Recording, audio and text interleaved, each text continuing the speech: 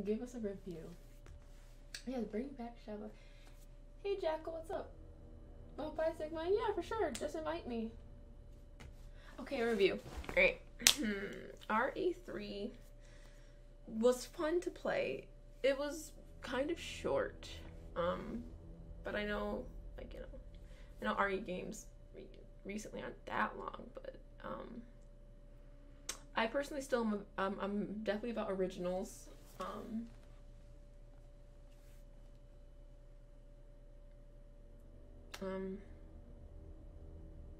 Yeah, like I'm definitely more of a fan of the original RE3. Like I think it was nice, it was cool, but it was just rushed. I feel like it was definitely rushed. I definitely would have liked to have done more within this. I do enjoy the character development. That was really good. The character development was nice. I really liked the design of the characters.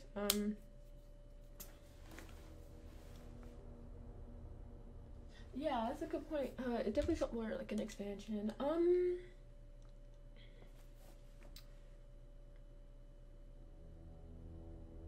It just felt like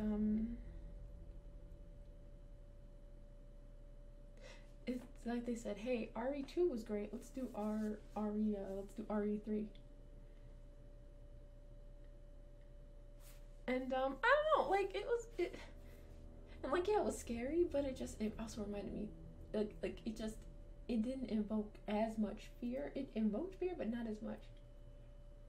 Um, like for example, RE2, like doing all the I wish we would have done more puzzles too.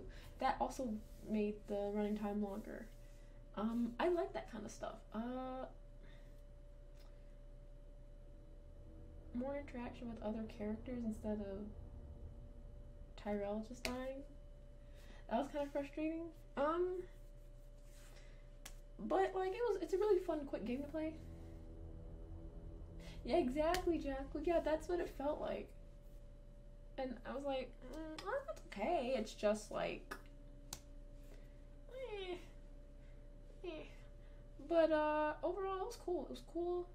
I liked playing it. I like Jill as a character. I like Carlos as a character. I like the characters that were introduced.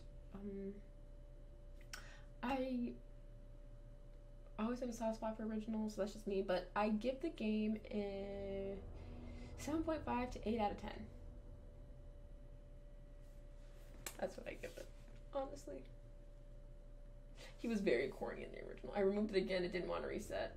Oh, did it work soon? Yeah, I agree. Psycho. Yeah, I gave it 8 out of 10. I had the game an even. No longer would be a 9. I'm with you on the 7.5. What would you give RE2 Remake then? 8.5 to 9 out of 10.